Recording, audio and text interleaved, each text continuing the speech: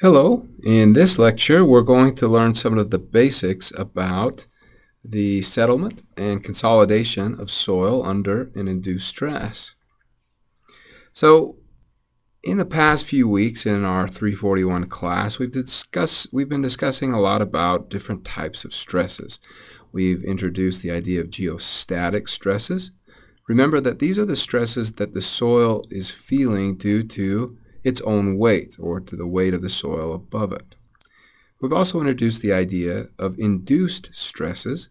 Induced stresses are the stresses that we add to the soil because we're building something, whether a new embankment, whether a new dam or levee, or a new building that we're putting on the soil. So one of the things that geotechnical engineers are interested in doing is predicting how the soil is going to deform vertically when we apply these induced stresses. If we want to predict what these deformations are called, these vertical deformations are what we refer to as settlement. There are three types of settlement that occur in soil and that we have to consider as geotechnical engineers.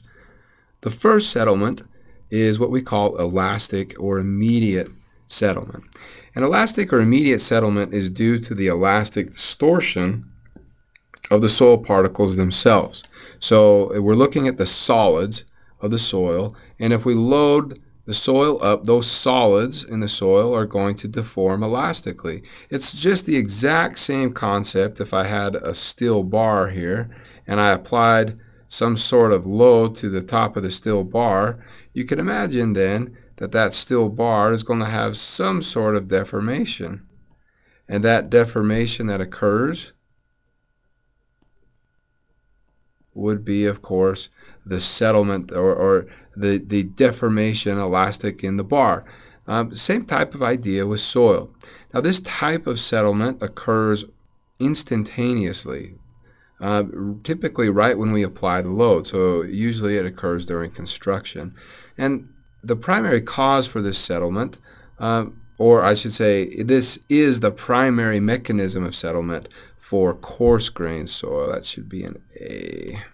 For coarse-grained soil. So this is like sands and gravels. Now the second type of settlement that I want to introduce has to do more with the void ratio of the soil. And this is what we call primary consolidation settlement, designated with this S sub C. Now, as we apply a load, imagine if I had a sponge, and if I squeeze the sponge may be filled with water. All of the water is sitting in the void space inside that sponge. That sponge, if it's going to compress at all, it has to push some of the water out of it. And so it's the same idea with soil. If the soil is going to settle or compress, it does so by pushing water out of the void space, and so there's a loss of volume in the soil. And the rate that this water gets pushed out depends on the hydraulic conductivity and the thickness of the soil, as well as where the drainage layers are located relative to this soil layer that's consolidating. So depending on these factors, it could require anywhere between months to years for primary consolidation settlement to occur in a given soil. Now this is the primary cause of settlement for fine-grained soil. So clays and some finer silts. The last type of settlement that I want to introduce is called secondary consolidation settlement. Now this is the settlement that occurs constantly over time, and it's due to the breakdown or the degradation or decomposition of the soil particles themselves. And so we get these long-term distortions of the grains, and it has the appearance of like a plastic creep type deformation. And these types of settlements can occur years after primary consolidation is finished. And they're particularly common in soils that have high liquid limit and high moisture contents, as well as soils that are organic. So soils like peats or other organic type soils where there's a lot of um, chemical decomposition going on that's changing the structure of the particles themselves. So in this lecture, we're going to talk specifically about these two types of settlements, and we're going to save this settlement for a later lecture. Let's talk first about immediate settlement. Like I said before, we're likening immediate settlement to the compression of a bar. If I press down on the axial direction on a bar, we expect to see that a portion of this bar is going to squeeze out laterally as the top squeezes down due to our load. This elastic or bulging effect is called the Poisson effect, and it's what is typical with immediate settlement. So all of this behavior is occurring in the individual soil particles themselves.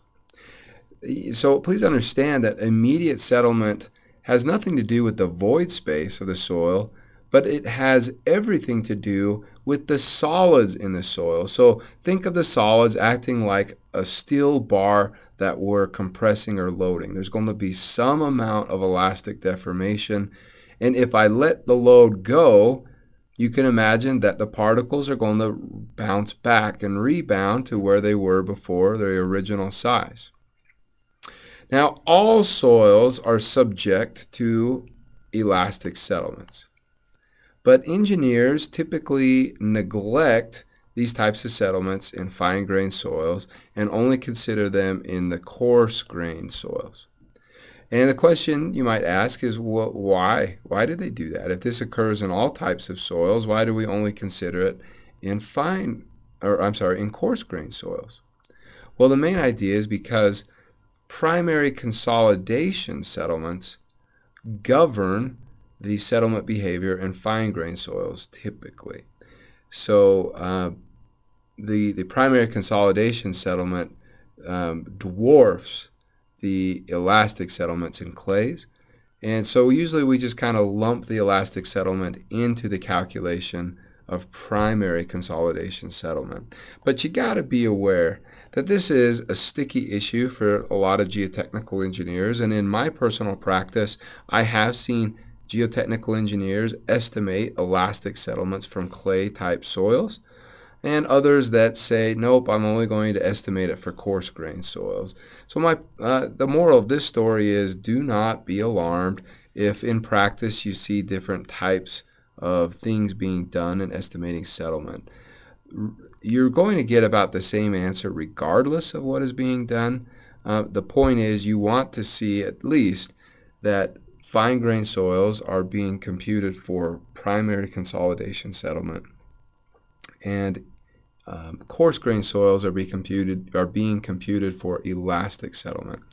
Now, for the purpose of this class, we are only going to consider immediate or elastic settlements in our coarse-grained soils, so our sands and our gravels. We're not going to worry about them in fine-grained soils.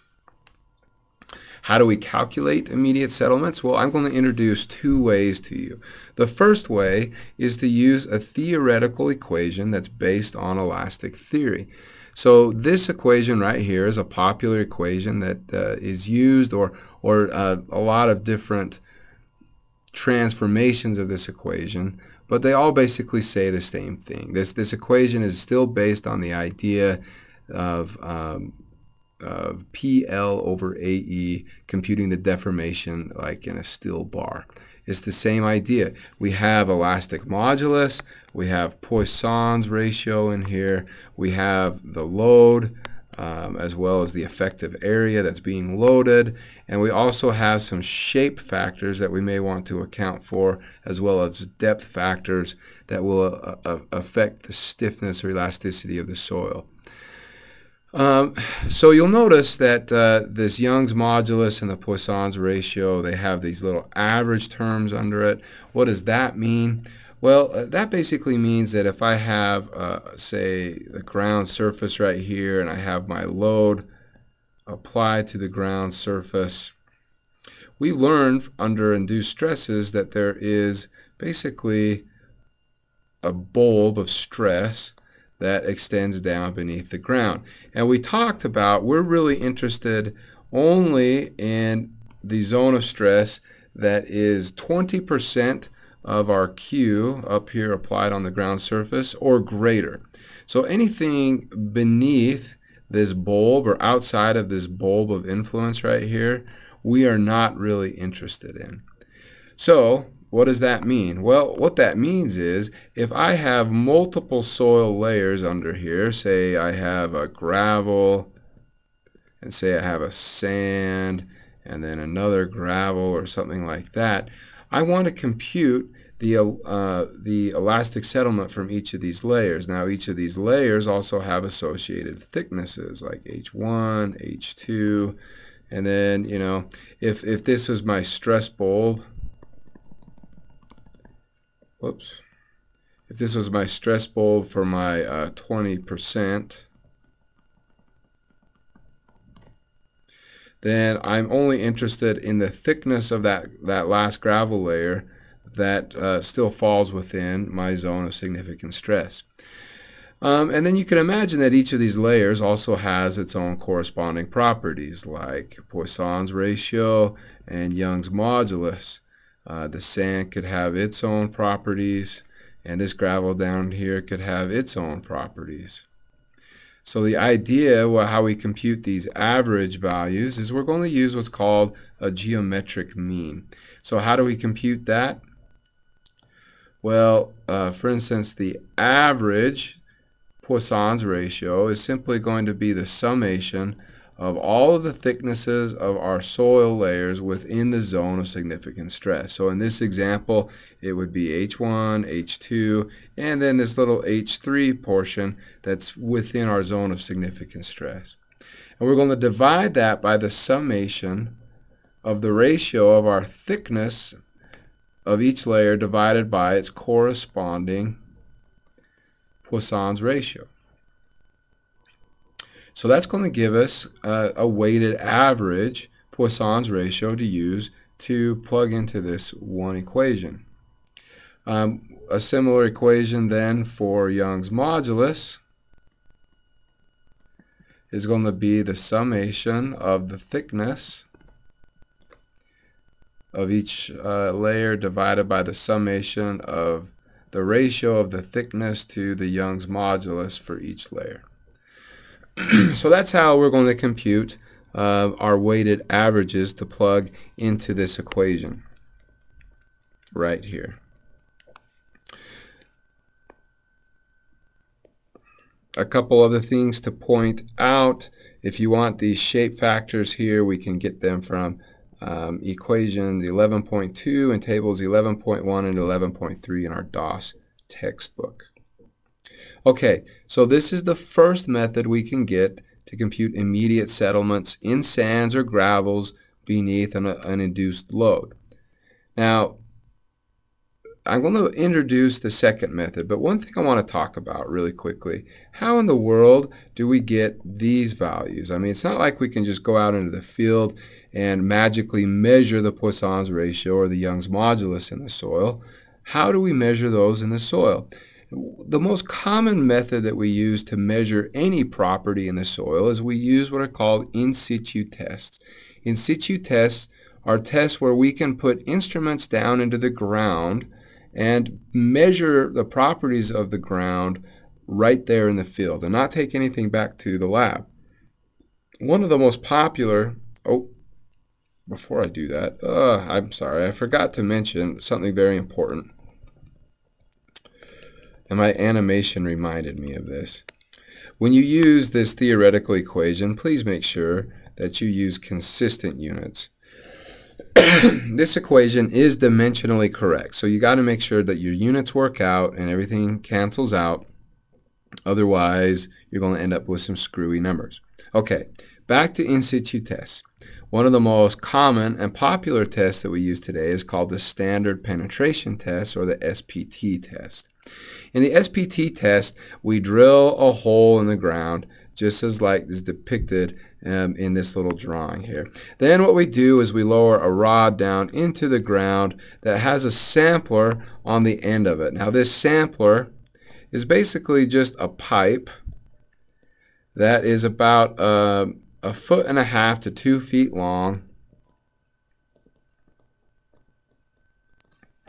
And basically what we do is we drive this pipe into the ground using a 140-pound hammer that we drop over a distance of 30 inches. And what we're going to do is, as this hammer falls and hits this anvil and drives this pipe into the ground, we're going to count how many times the hammer has to hit the anvil to drive it 1 foot into the ground. So usually what we do is we count this thing in 6-inch increments. So we count how many hammer blows it takes to get this 6 inches, and then how many to get this 6 inches, how many to get this 6 inches, and if we drive it the full 24 inches, how many to get that 6 inches. And then we add together the blow counts from the last two 6-inch sections, and that gives us the SPT resistance. We found that SPT resistance correlates pretty well to the relative density of the soil. So if I get an SPT resistance in the field anywhere between 0 to 4, I've got a really loose soil. It has a relative density between 0 to 15%. Conversely, if I get SPT blow counts greater than 50, I have a very dense soil, something between 85 to 100% relative density. So once we drive this sampler into the ground, we retrieve it, we pull it out, and the cool thing about this sampler is that it actually can break in half. The sampler opens up, and that allows you to pull out or retrieve the soil sample that's in the middle or trapped within that little pipe. And so you can take that soil sample back to the laboratory and perform index testing on it, like sieve analysis or Atterberg limits if you have fine-grained soil, or even some hydrometer tests if you'd like. The thing to be careful about, though, is that soil is definitely disturbed. So test where you want undisturbed soil samples. You are not going to use samples obtained from a standard penetration test. So anyway, this little cartoon here showing a guy with a cat head and a rope and a pulley manually making this hammer go up and down. That's really old school, but it just shows how the test was originally set up. If you type in this address right here, you'll be able to go to a video which shows a live recording of an actual SPT test today, and they're using a modern hammer that's called a safety hammer, and it's all completely automated. So we can use the SPT test to correlate Young's modulus for a soil layer, to correlate Poisson's ratio for a soil layer, and lots of other types of soil properties. The problem is, because we're not directly measuring these properties, there's going to be a lot of scatter in these correlations, so you have to be aware of that. Now, the second method that we can use to calculate immediate settlements in coarse-grained soils is an empirical method developed by an engineering legend called Meyerhof. And this method is based on the average SPT resistance for the coarse-grained soil in the zone of significant stress. So again, like we did before, the average SPT resistance is simply going to equal the thickness of the soil layers in our zone of significant stress divided by the ratio of the thickness of each layer divided by its corresponding SPT resistance value, or average SPT value of that layer. And that's how we get that average value. And we stick that into this equation, and we can apply the load that's on our footing, and we have width. Remember, width is the short end or the short width of our load. L is the long width of our load if it's a rectangular load. Of course, B and L will be equal to each other if we have a square load.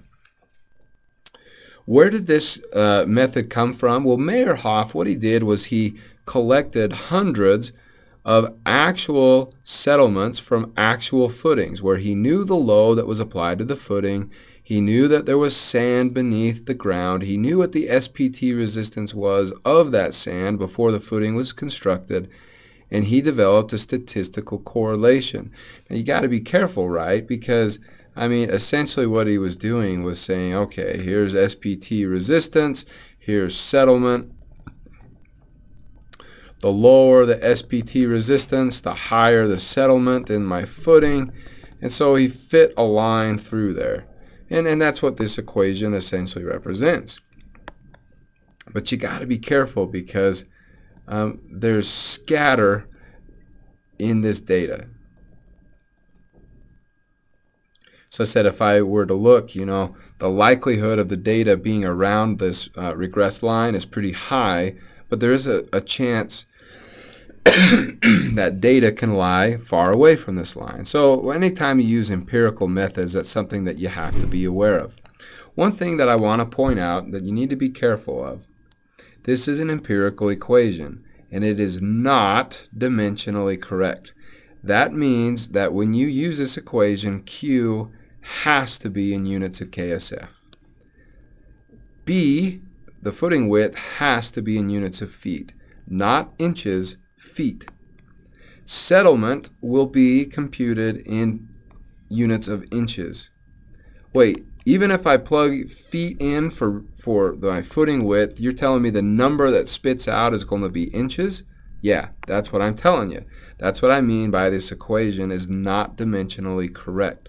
So make sure that you use the units that Meyerhoff is assuming here in this equation.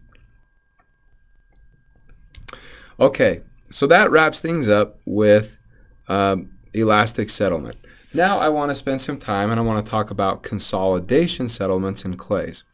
And to introduce this idea, I want to go to the whiteboard and introduce this idea. Imagine if we had a piston, and in this piston, oh, don't want to do that. Let's see. And in this piston, imagine we filled it up with a whole bunch of water. Now you can imagine that if this piston was truly closed here,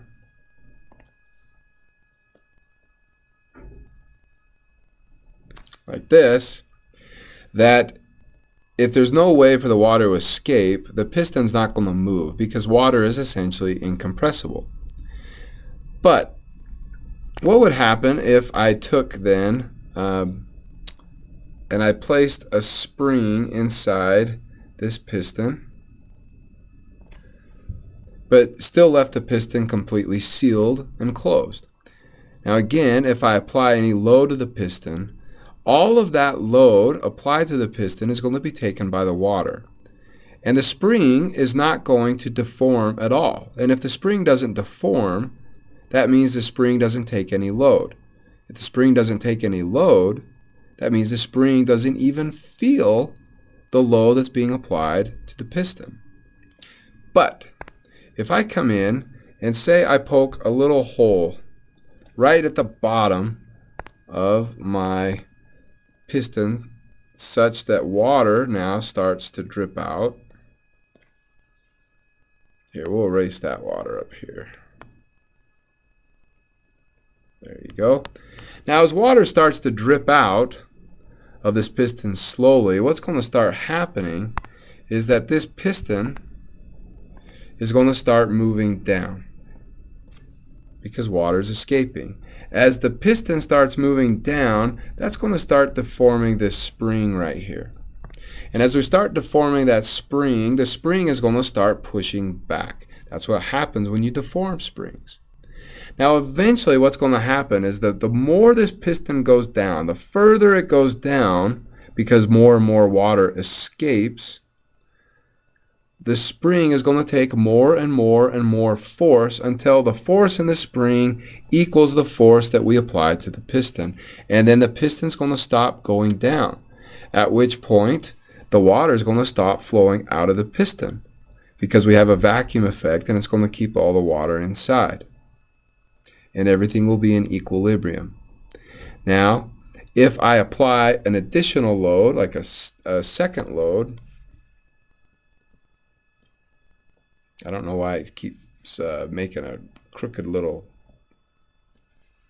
arrow there, but if we apply another load to my piston, initially that load is going to be taken by the water, because the water is going to try to get squeezed out again, but it can't get squeezed out fast enough. So the water is going to take that load initially, but as the water drips out and the piston begins to move down some more, the spring eventually will take the load that's been applied to the piston. And what I'm trying to say is that this analogy with the piston and the water and the spring is representative of what goes on in clay or fine-grained soil in the ground. In this particular case, the spring represents the clay particles. The water represents the water that's in the void space in the clay. The piston represents the induced load right here that we're applying to the top of the ground. And the little drip of water represents the water that's escaping into the drainage layers that may be bounding or surrounding the clay layer, either below it or above it. So in other words, we can look again at these analogies here. At time equals 0, when I apply this force P to my piston, immediately, or actually this force right here, initially the water is what's going to take that load. But as that water slowly starts to escape through the little drip release that I have, the water is going to take less and less and less of the load. So I have a plot here. I have time, and here's my applied force P on the piston. Now something needs to hold that piston up, or the piston is just going to move down, down, down, down forever. Something needs to resist it. So I'm saying at time equals 0, the water is resisting all of that load. But as water drips out, the water pressure inside of my piston here is going to get smaller and smaller and smaller. So something's got to be making up for that, and that's going to be the spring. So as the water drips out, my spring starts taking more and more load from the piston, such that at any given time, the summation of the force taken by the spring and the summation of the force taken by the water, if we add those together, it's going to equal my applied force P. Here's another way to think of this. Let's just look at a real problem. Let's imagine here that I have this clay layer, and it's bounded by sand on the top, it's sand on the bottom, and it's saturated.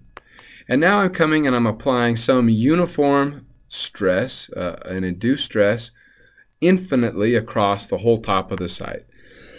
Imagine I'm just dumping a whole new soil layer on top of the ground. So what's going on? Well, here are some plots on the right.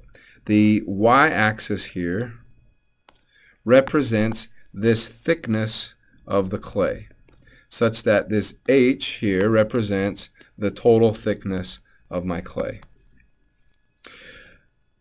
When I apply my induced stress, that's going to induce a brand new stress, a total stress, equal to delta sigma in my soil. Something's got to take that load. And at time equals 0, when the clay starts to feel compressed, the water that's in the void space is going to be the first thing that's going to push back. So the pore water pressure is going to increase by an amount equal to the induced stress that I put on my soil, and we call that U naught. That's the initial increase in pore water pressure in my clay layer. And interestingly enough, the clay particles themselves are going to feel nothing. They're going to feel no increase in stress because the water is taking all of the load. We call this no consolidation. No consolidation has occurred yet. But what do you think is going to happen to the water? Well, this water that's in the pore space wants to get out now. It's pressurized and it wants to find an exit. So it's going to start draining out into the sand layers, both above and below the clay layer. And the first water droplets that are going to escape are going to be, of course, the water that's the closest to the sand, such that if I look at any time greater than 0, the water that was at the top of my clay layer and the water that was at the bottom of my clay layer got out. It's not pressurized anymore. And because it's not pressurized anymore, the pore water pressure at that location is equal to 0. But I still have to offset the total stress that I applied through my induced load. Therefore, if the pore pressure went down, effective stress had to go up. Remember, that's analogous to the spring beginning to deform and beginning to take the load that we applied on our piston. So at the edges of my clay layer, the effective stress goes up. But notice at some time greater than 0 that I still have a significant amount of pore pressure in the middle of my clay layer. And the reason for that is because a drop of water at this point has a really long way to go, either up or down, before it can get out of the clay. So that's why it retains that pressure for a long amount of time, and that's why I have little effective stress in those portions of the clay. So in this scenario, we call this partial consolidation or consolidating. The soil is consolidating.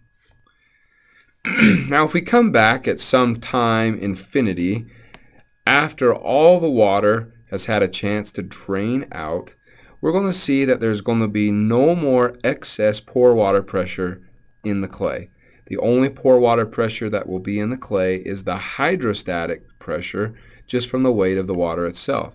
But the water is no longer carrying any of this induced stress that we put on the soil. So what is carrying it? The effective stress. The soil particles themselves are now carrying the weight that we just put on there. So what is primary consolidation? My friends, primary consolidation is the mechanism of transferring a newly applied stress from the pore water to the soil skeleton. That is primary consolidation. And when that happens, then we say that full consolidation has occurred. So when we want to predict the properties of consolidation settlement, there's two things we're really interested in. We're interested in how much settlement is going to occur, and we're interested in how long it's going to take for that settlement to occur. So the way that we can predict this is we need to go and obtain a sample of the clay as undisturbed as possible and bring it back to the lab, and we're going to simulate loading this thing with an induced stress. So we take that clay sample and we stick it inside of a steel ring, and then we put the steel ring inside a water bath, and we put below it a porous stone, and we put on top of it a porous stone. These porous stones simulate sand drainage layers so that water that is being squeezed out of our clay sample can get out without a problem. On the top of the stone, we put this dial here, and we're going to measure how much the soil sample consolidates, or how much the sample settles when we apply different amounts of load. Such that if I were to plot for one given load, time on a log scale versus how much deformation occurred in my soil, I would see this type of behavior. Initially it would start out kind of slow, and then it would speed up, speed up, speed up, and then it would slow down again. This steep part of this curve is what we call primary consolidation, and that's what we're interested in. In the next lecture, we're going to talk about what to do with this second stage, secondary consolidation. So what we want to do is we want to take this soil sample. Here's the cross section again of just the soil that's inside of our disc. And I want to convert that over to a phase diagram. So I have solids right here, and I have voids right there. And what I want to do is with each load that I apply in my test, I want to measure how much deformation is induced in the soil. And the more load I put on the soil and allow to consolidate, the more deformation is going to happen, because I'm going to squeeze more water out of the voids, and the volume of the voids is going to diminish. What do I do with this information? Well, I plot what is called a consolidation curve. A consolidation curve shows the change in the void ratio of our soil sample with the change in the effective stress that we're applying to the soil. The change, actually, I'm sorry, not the change of the effective, the change of the load that we're applying to the soil. And so what we can see is that there's some initial void ratio, and as we continue to increase the stress, we can see that the void ratio eventually starts decreasing substantially because we're squeezing more and more water out of the clay. So these equations right here are very useful to go from properties that we can measure in our consolidation test, like the height of the solids or the weight of the solids, and take it all the way to computing a void ratio for the soil. So these equations will be helpful to you if you need to develop a consolidation curve from a lab test. So let's zoom in and look a little closer at what a consolidation curve is. There's a few things I want to point out. First of all, notice that there's this point on the plot where the slope has a really stark change. There's a slope right there, there's a slope right there, and that stress seems to indicate the load at which we change that rate of void ratio change in our soil. We call that stress the preconsolidation pressure, or sometimes called the maximum past effective stress. We denote it with sigma prime P, or sometimes sigma prime C. This stress represents the maximum effective stress that the soil has ever felt in its existence. As long as the soil has maintained this soil fabric, it is a record of the highest stress that that soil has ever felt. Even if it was thousands and thousands of years ago, that information is still recorded in the soil. Okay? Next, we want to look at what we call the overconsolidated portion of the curve. Overconsolidated means that the current effective stress is less than sigma prime P. So if I'm anywhere on this portion of the curve, the stress that I'm at currently, say right there, is less than sigma prime P. That means that my soil is overconsolidated. Now, what if I'm on this portion of the curve? We call this portion the virgin compression line. And this means that, say, this was my point that I'm at right now.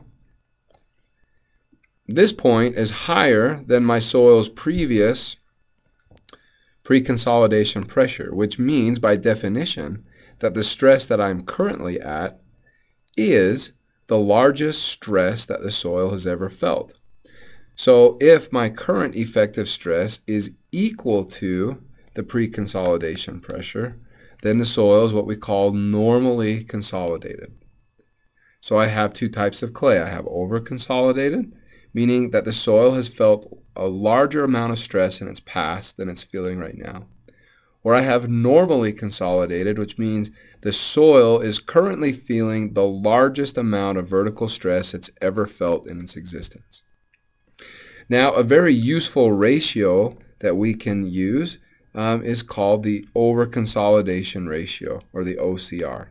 So again, the OCR is equal to the pre-consolidation stress divided by the current effective stress in the soil.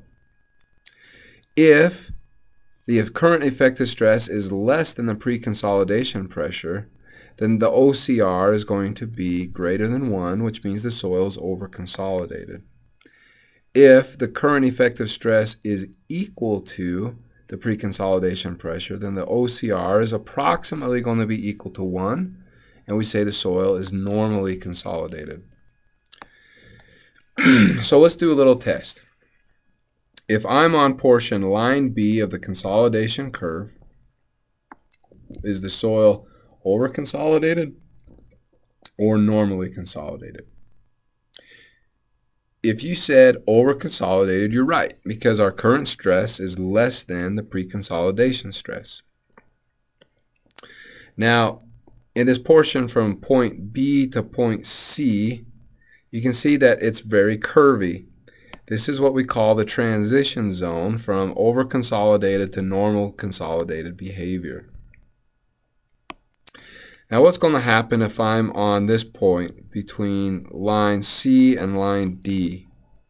Am I overconsolidated or am I normally consolidated? If you said normally consolidated, you're right. We're on the virgin compression line, which means that our current stress is now the new pre-consolidation stress.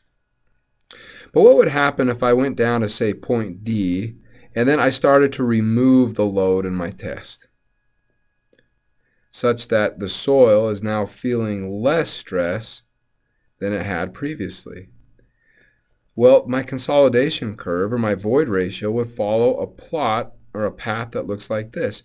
And notice how that path is very similar to the path above. That's because now I am in recompression. I'm on what's called the rebound curve. Am I overconsolidated or normally consolidated if I'm on that curve?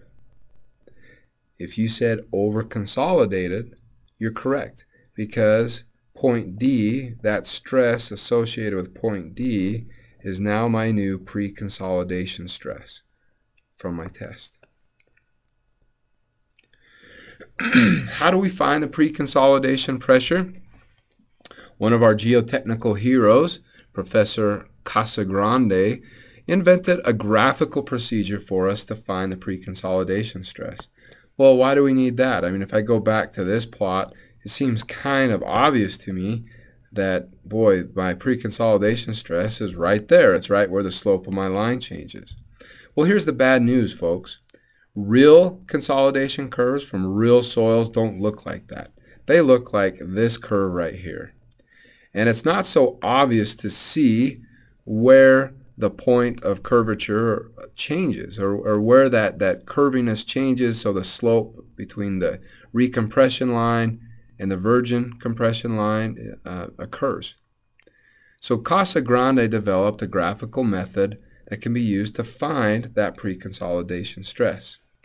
Step 1, we're going to find the point on this curve that represents the maximum curvature, the maximum curviness. So we can see that this line, this consolidation curve, seems to get the curviest right about at that point. And what I want to do is I'm going to then draw, just eyeballing it, and with a straight edge, I'm going to draw a tangent line to that point of maximum curvature. Step number 2, I'm then going to draw a horizontal line right through that point of maximum curvature. Step number 3, I'm going to look at this angle between lines 1 and line 2 that I drew, and I'm going to eyeball a bisector. I'm just going to try to cut that angle right in half. Whoop. So I'm going to draw that bisector.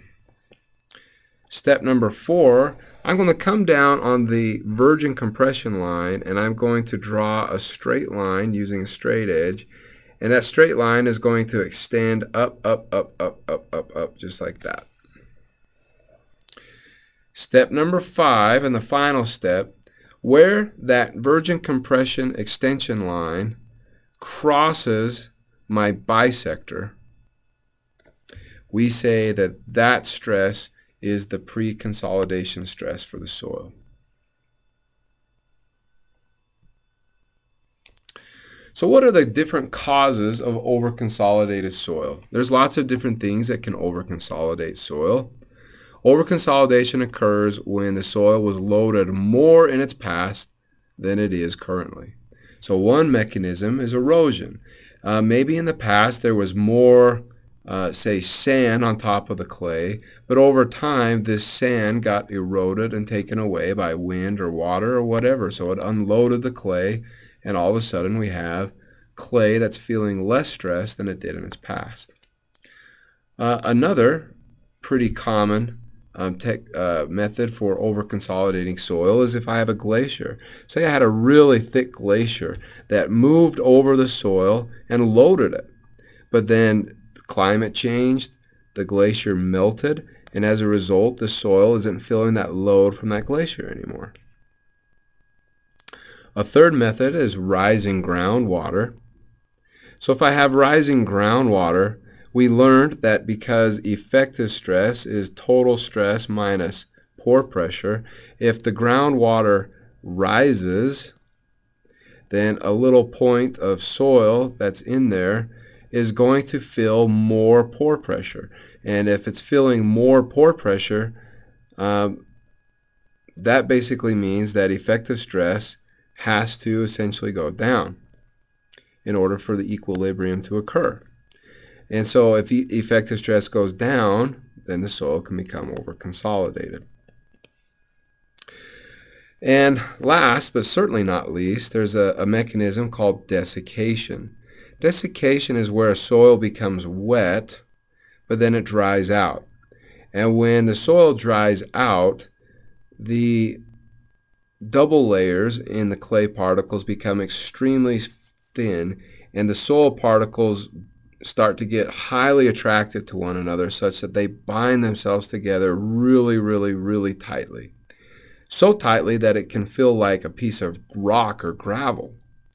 And so those particles are so tightly packed because of that double layer interaction and those stresses that they're feeling enormous amounts of stress. And so it's not uncommon that if I were to plot say width depth, if I were to plot over consolidation ratio and say this was the ground surface, so I'm just going down, it's not uncommon to see this type of behavior where over consolidation ratio increases the closer I get to the ground surface. And the reason that occurs is because the ground closer to the ground surface has desiccated. All right. So one thing that's really important that we need to understand is what happens when we have disturbance of the clay samples that we bring back to the lab and we put in a consolidation test. Well, if we disturb the soil fabric, then the record of the stresses that's in that soil fabric becomes really difficult to read, such that if this line that's shown right here represents a really good sample that's not very disturbed, you can see, wow, that's really easy to see that pre-consolidation stress. Okay, well, if I disturb the soil fabric in any way and I run a test, then my consolidation curve might look like that. If I really disturb my soil sample, then my consolidation curve might look like that. And it becomes more and more difficult to interpret and to correctly estimate what my pre-consolidation stress of that soil is, because my soil fabric has been so disturbed. And so the trend that we see is that with increasing disturbance of our soil fabric, we get smashed and pretty much garbage consolidation curves. So the name of the game, folks, is to collect as undisturbed soil samples as you possibly can get. If you really want bang for your buck and to get high quality consolidation settlement estimates, then you need to spend the money to get undisturbed soil samples back to the lab. Because if you do that, you're going to be able to get really nice consolidation curves from which you can get really reliable estimates of your pre-consolidation stress. Without that, you are just basically throwing darts at a board in the dark. So some engineers want to try to correct these smushed consolidation curves and get them back to an equivalent undisturbed consolidation curve, something that they think represents truly undisturbed soil from the field. So another geotechnical legend by the name of Schmertman developed a correction method to correct these disturbed consolidation curves to equivalent field consolidation curves. So the method that he recommended is basically a four-step approach. The first step is, say here's my consolidation curve plotted here that we got from the lab test. The first thing we're going to do is we're going to extend the virgin compression line down to a void ratio equal to 40% of the initial void ratio. So in this particular case, my initial void ratio is equal to 1. So I want to extend my void ratio down to 40% of that, or 0.4. So we just extend it down like that. Step number 2, we're going to draw a horizontal line from coordinate. Remember, these are these are x, y coordinates. So and this is on a log linear scale here. So x coordinate of 0.01. Why not 0? Well, because there is no 0 value on a log scale. From 0.01 in E naught to whatever my actual stress is in the ground that I believe is in the ground. So this right there, guys, that is the geostatic stress of the soil in the ground. That's our best estimate of what its actual effective stress is in the ground. So in this particular case, for this little example, we're saying I believe that the effective stress of the soil in the ground is equal to 0.3 tons per square foot. That's step number 2. Step number 3, using the same slope as the rebound curve, that's this portion of the curve I'm highlighting in red.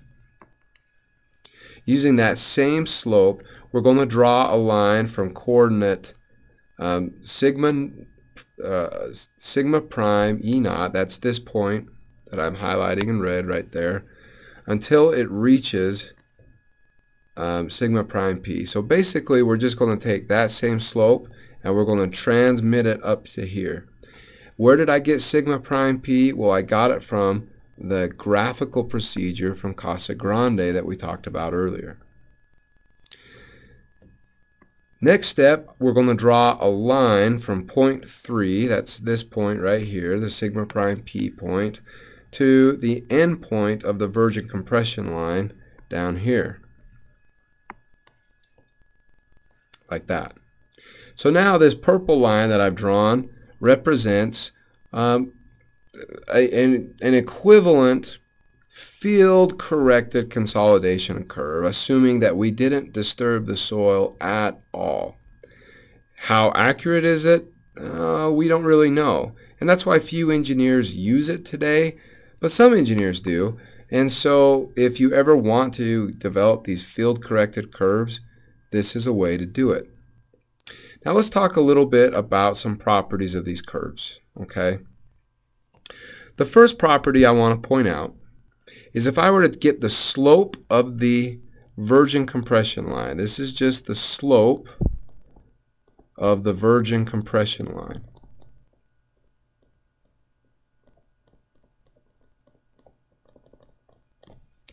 we call it the compression index, and we label it C sub C.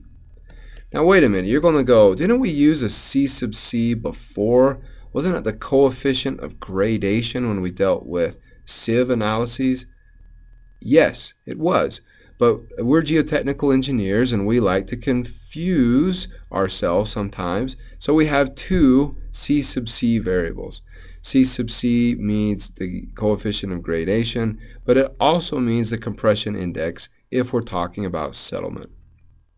So the C sub C is just the slope, guys, of the virgin compression line.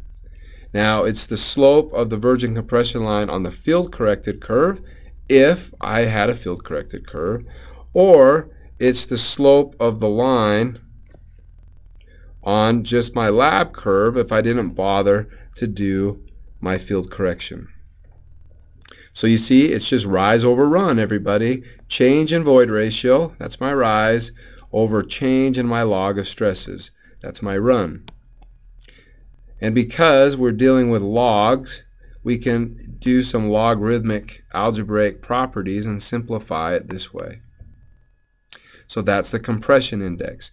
Now if I want the slope of the rebound, we call that the recompression index.